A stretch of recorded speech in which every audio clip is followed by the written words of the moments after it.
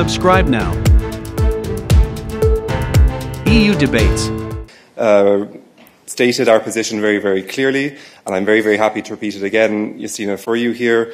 Our sanctions, as you know, introduce restrictions on certain goods. That also includes the transit of those goods across an EU member state.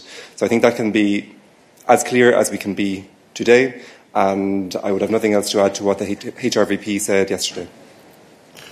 Thank you, Justina. So we're not talking about the Commission giving a recommendation to a country. This is the member states implementing decisions that they have taken when it comes to sanctions against Russia, and Lithuania is basically doing what it is supposed to do under the sanctions regime.